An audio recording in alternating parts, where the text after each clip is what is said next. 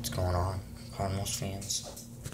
Man, another heartbreaking, devastating loss as we lose today, 2-1 against the San Francisco Giants.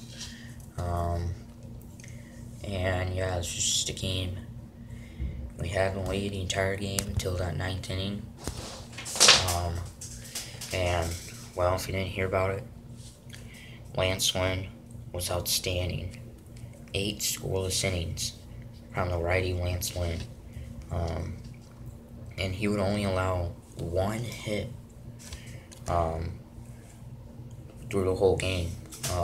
He would walk 4, and after that first inning, he was just unbelievable. He was just outstanding. Might have been his best start of the year, but he's had a few other really good starts too.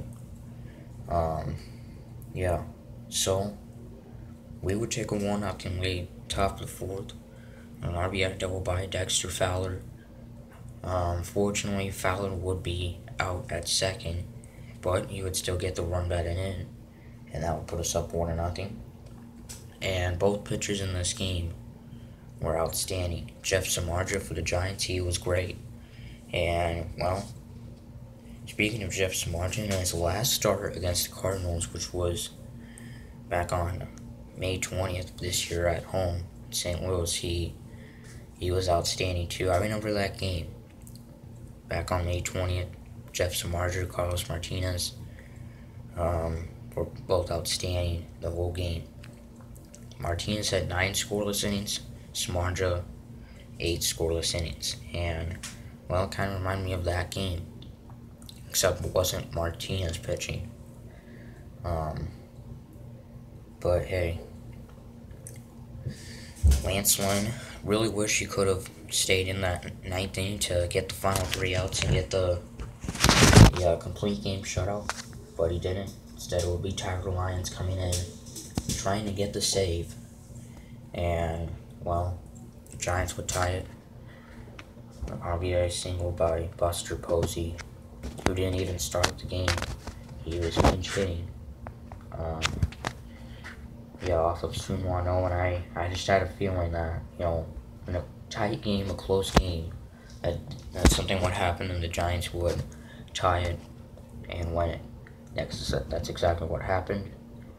So, going extra innings, tied, and another really tough thing about this game, in that top of the 10th inning,